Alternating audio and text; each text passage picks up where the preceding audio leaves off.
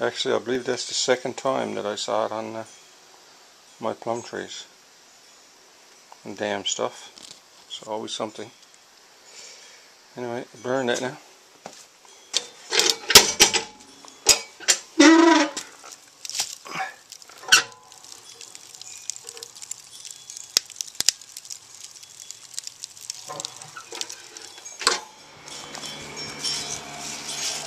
This is the culprit that I'm talking about. I don't know what it is, what it's called, but we call it black knot or black rot, black knot.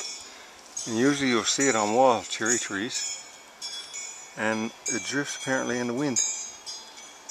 And once it gets on the trees start to die. So you got to be very, very careful. You don't.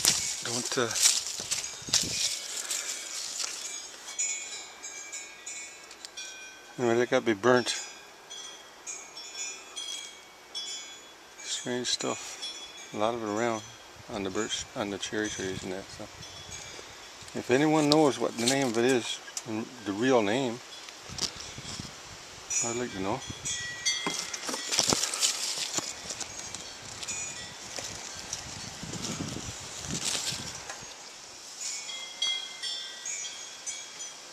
This tree needs to be pruned. That damson's the other one. Right there. Man, there's some good. Plums are delicious now. That's a coating of smoke on them. That seems to actually protects them. I don't get any of that rot like you see on the wild cherry trees. Black knot, I believe they call it. Anyway, picking some plums.